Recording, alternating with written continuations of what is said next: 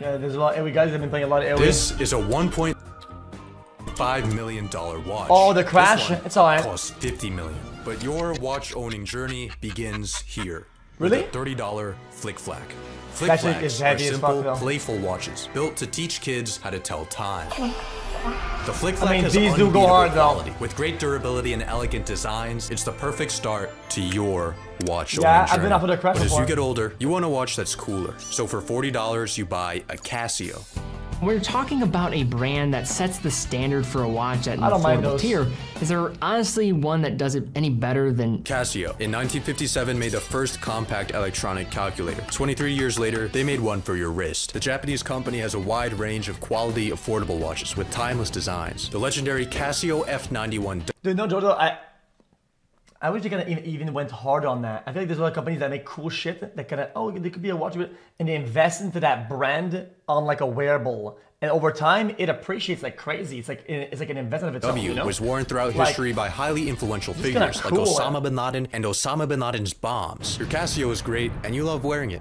But as you get older, you start to want something classier.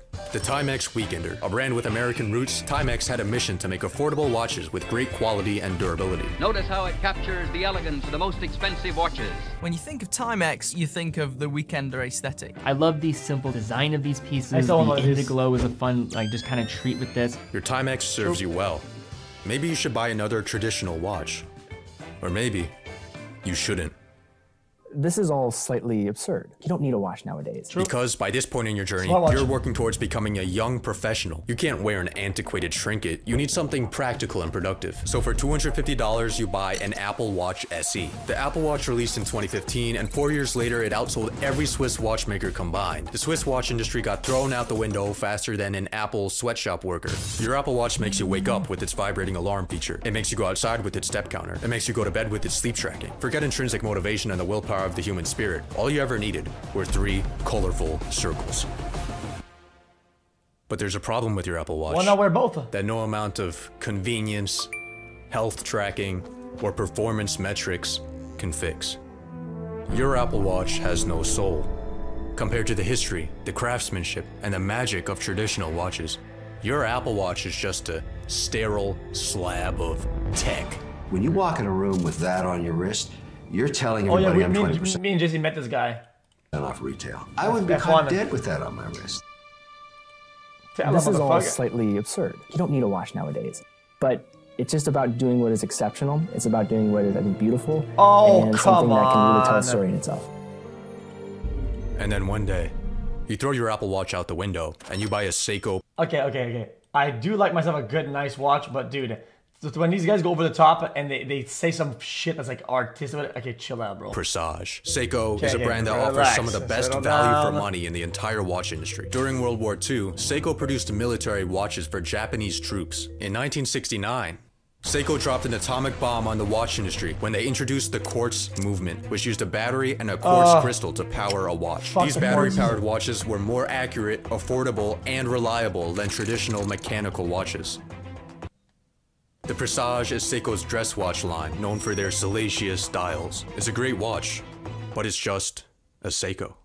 Inspiration comes at odd times. In 1917, the founder of Cartier was yeah, looking at that's- I am. newspaper photographs of Square World ones. War I tanks I going hate into all battle. them. And in an act of utter capitalism, he thought to himself, we can make a watch out of this.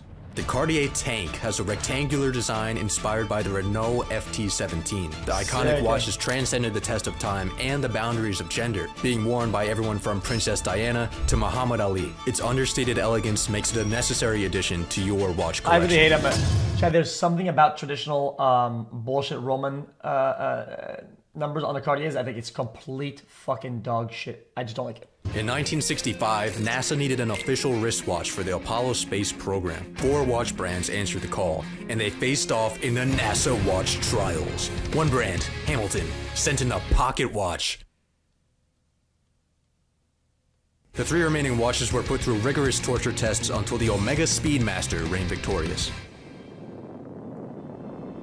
4 years later, the Speedmaster solidified itself in watchmaking history as the first watch on the moon. One small step for man, Really good. one giant leap for the Omega marketing team. 57 quintillion Omega Speedmaster models have since been released, all with different styles and complications. Like this one here that shows you the phases of the moon. Take this. That's an Omega.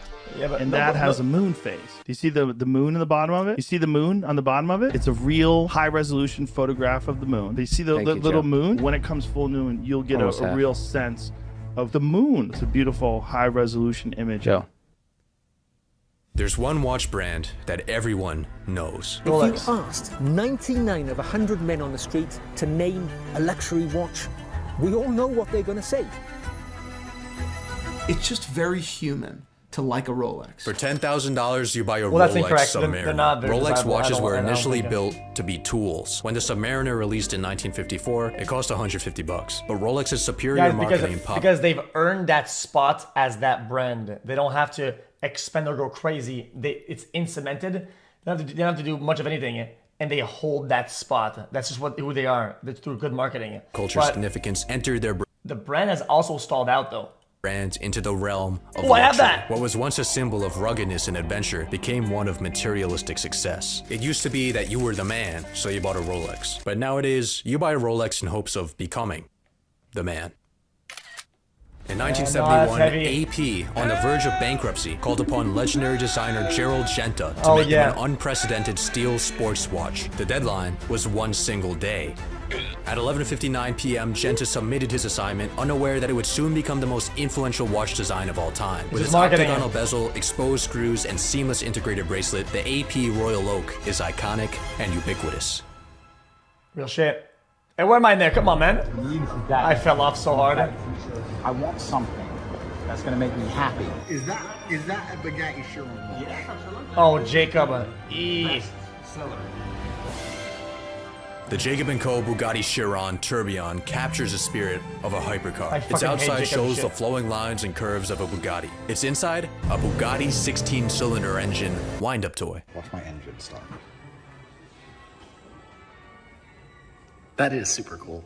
And it's Bugatti. By this point in your watch owning journey, you've obtained a level of wealth that is extravagant, abrasive, and dangerous. So I used to wear my Rolex Daytona a lot, but I had an experience recently. I thought I was gonna get attacked over my Daytona. With 6 figures on your wrist, you need to be cautious. Maybe you live in London, where you're at risk of getting run up on by machete-wielding blokes. Don't f***ing wear that in London.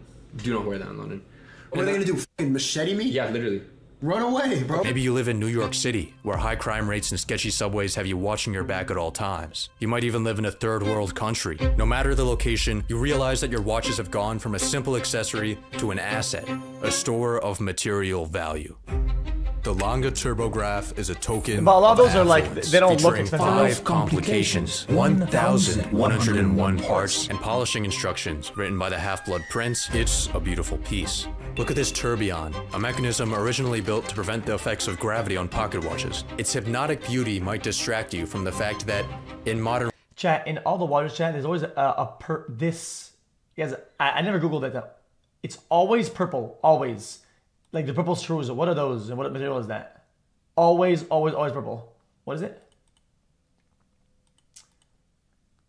Dude, it's an agile ruby, but why a ruby though? Because it's every watch has them, all of them. From the fact always that purple. In modern wristwatches, it's useless. The Fusee chain mechanism in the watch is also completely obsolete. The expert finishing on the movement's inner parts, you never actually see it. Maybe this is all slightly absurd, but maybe that's the point. Richard Mille RM69 sex watch, $696,000. What celebrity do you think owns this watch? I hate that one. Bro, Chef Brunel in chat literally told me to buy this last time. He was adamant about it. So that I hate that Drake's shit. weapon of choice, the RM69, has 3 6-sided rollers which produce randomized erotic messages. For example, let me T-word your wet ass P-word. I want to S-word your female genitalia. Let me tell you one thing. When I put a Richard Mille on my wrist, it's just bizarre. Like, why? $500,000. Yo, thanks, bro. All of a sudden, I walk different. I talk different. Wait, which one is that? That one did not look expensive. 6702, is that the one with the lines on it? 6702.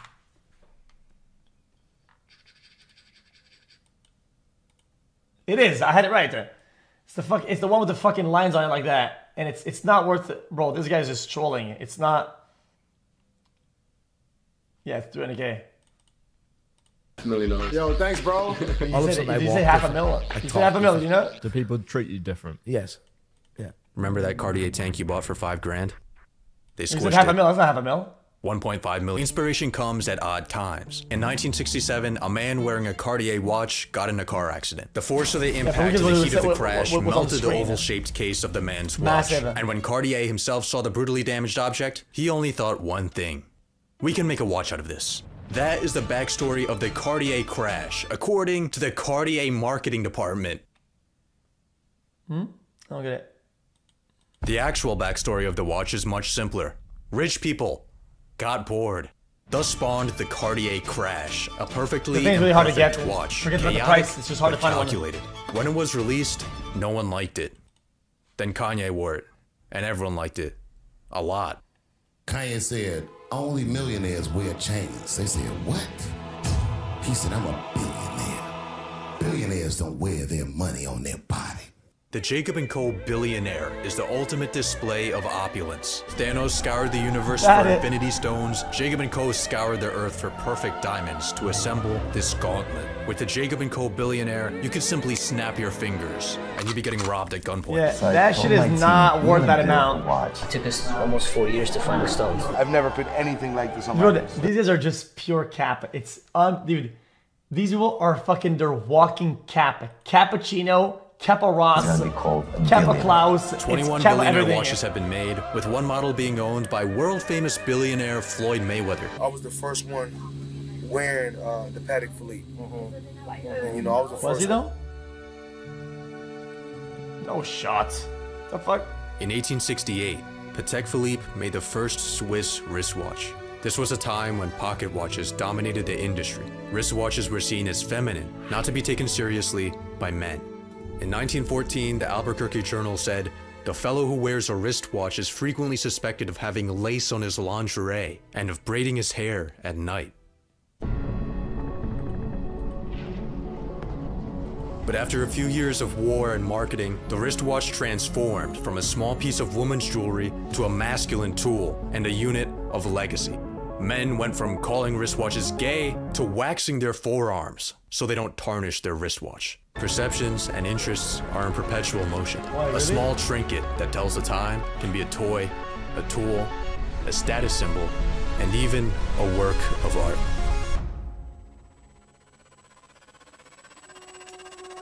Each one of these stones has a story.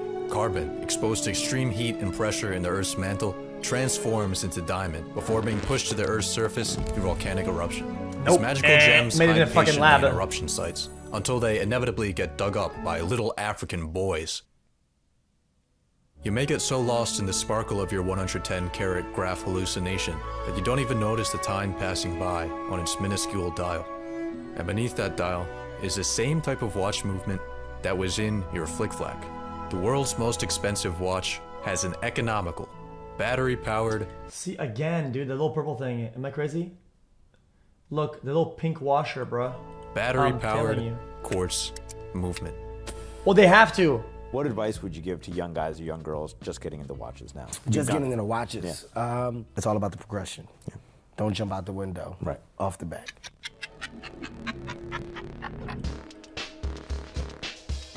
Yeah, don't buy them, no shit. Yeah, don't buy that shit. The fuck?